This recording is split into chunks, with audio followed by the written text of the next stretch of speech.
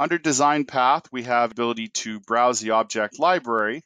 The aircraft library has multiple tabs at the top here for defined equipment. We have filtering capabilities on the columns to let us sort by specific types.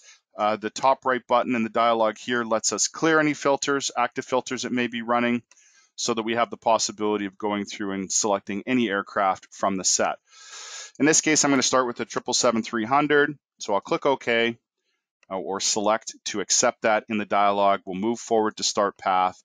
And I can start by freely placing the aircraft in the drawing, specifying if I'm tracking based on cockpit center or nose, or I can follow if I have predefined path geometry. So I'm going to pick on my path geometry, set the aircraft to the left, and we can simply drag it through the design, following the painted markings to some point where we get into maybe the apron area over here. We'll just do a right-hand turn to pull through.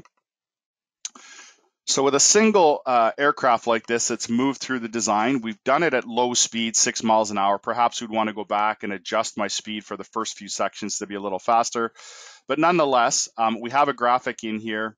We can save it as a name, either accepting the default name, which is rather generic with a numeric increment. So 777-300ER number 1, number 2, number 3. Or we could name it something like 773 runway to taxi lane east.